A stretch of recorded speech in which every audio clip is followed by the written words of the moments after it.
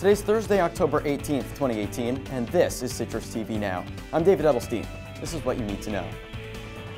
With SU's homecoming and family weekend quickly approaching, the city of Syracuse is reminding students, parents, and fans where they should and should not park on and around campus.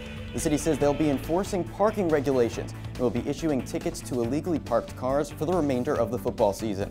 People attending any events on campus during the next 2 weekends should find places they are allowed to park before they arrive. 5 Central New York colleges are ranked among the safest college campuses in upstate New York, including one right here in Syracuse. A study ranked the colleges based on campus crime rates, including sexual assaults and drug-related arrests. Out of the 19 colleges included in the study, SUNY ESF, located right next to Syracuse University, is ranked number 4 and received an A+ rating.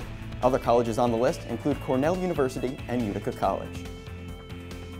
The former head of USA Gymnastics has been arrested. Steve Penny is accused of tampering with evidence in the Larry Nassar sexual abuse case.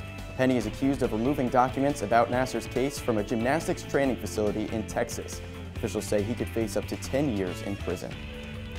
U.S. Treasury Secretary Steven Mnuchin has announced he will not be traveling to Saudi Arabia for a conference. This comes amid the death of Saudi journalist Jamal Khashoggi. Mnuchin said in a tweet that both Secretary of State Mike Pompeo and President Trump advised him not to go. Other economic ministers have already withdrawn from the meeting, and officials say no other government official will attend in Mnuchin's place. Coming up on Citrus TV News Live at 6, Citrus TV News reporter Claudia Bellafato is live from a candidate forum in downtown Syracuse. Find out more about the candidates running for public office in central New York. That's all the time we have for you today on Citrus TV Now. Follow us on Twitter and like us on Citrus TV News on Facebook. I'm David Edelstein. Have a good night.